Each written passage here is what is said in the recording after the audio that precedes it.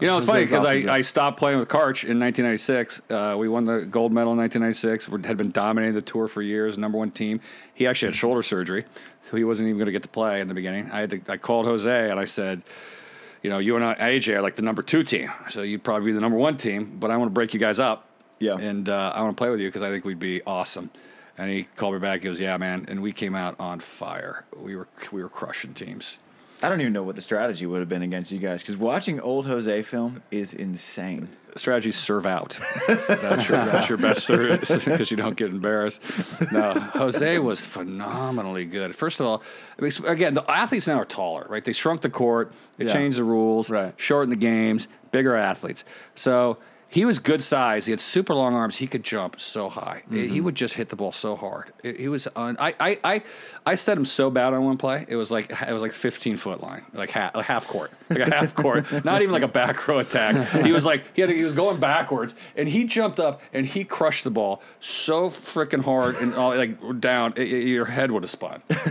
He was just phenomenal to play with. Really fun. Loved UFO. Thought UFOs were everywhere, which was kind of cool. So he was convinced the UFOs were coming out anytime now.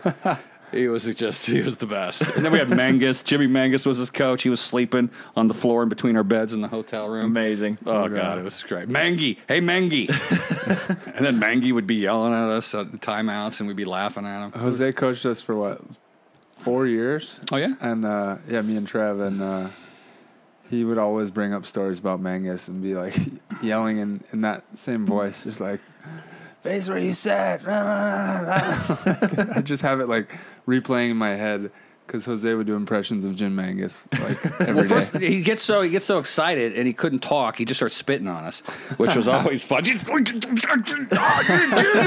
Like, are you saying I should cut the ball or go line? Right? And like, I only have 2 shots, so it's not really much you can tell me as a coach. I hit the angle and I shoot line.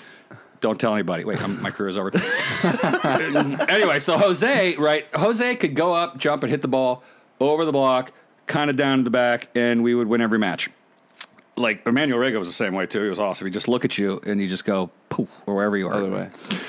So, but Jose would get bored, right? He's like, this is boring. I want to hit the ball straight down. So every once in a while, he'd get bored, and he'd hit the ball at the bottom of the net. We give up a point. And, of course, everybody else knew what was going on. Jose's bored. And the one thing you don't want is a bored Brazilian. That's not a good thing. Brazilians are super happy people. You do not want a bored Brazilian. So he hits the first ball on the bottom of the net every time, and the other team knows exactly what's going to happen. He's going to try to crank it as straight down as you can.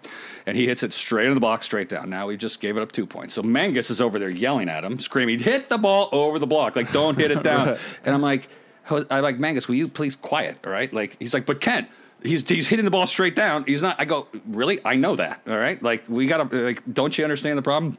Mangus like, okay, and Jose's like, okay, but Kent, I want to hit the ball straight down. I want it to bounce really high. And I want the cow to go crazy. Yeah. And I want to walk around.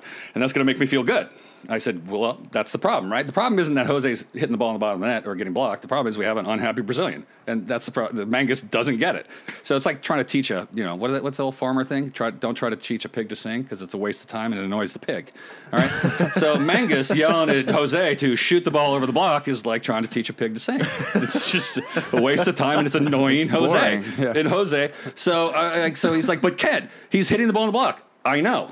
Like, we got a problem. I understand that. But the problem is not the hitting style of Jose. It's the happiness of the Brazilian, which is the critical thing. So I said, okay, this is what I'm going to do, Jose. I'm going to pass or set the ball towards the middle of the court. You're going to come running in, and you're going to act like you're going to crank the ball. And the guy's going to drop it in your angle. And the moment he drops your angle, you turn line and you pound that thing as hard as you can. He goes, okay. I'm like, good. Mangus, sit down and be quiet. And you're going to have a heart attack. And he's going to die. And he's spitting everywhere. It's just horrible. So perfect. Jose passes me perfectly. Instead of serving him where I am, or setting him where I normally do, I set him way inside. He comes charging in. Guy drops in the angle. He turns in. He pounds that ball straight down. And the ball goes straight up. And the crowd goes nuts. And he starts going around like, yeah. And he goes, now, Kent, I feel really good. I said, that's really good. I go, can we hit the high line now? He goes, yes. But if I get bored, can go back to hitting the ball straight down again? I said, no problem, but just let us know first. We'll try to figure a play out for you to do that. He goes, but Ken, you saw me hit the ball. Yeah, I saw you hit the ball. Yeah, you saw it bounce. And I saw it bounce. And did you hear the crowd, Ken? I heard the crowd, Jose. Do you see how happy I am? I see how happy you are. And we would win every tournament when he was happy. Every tournament.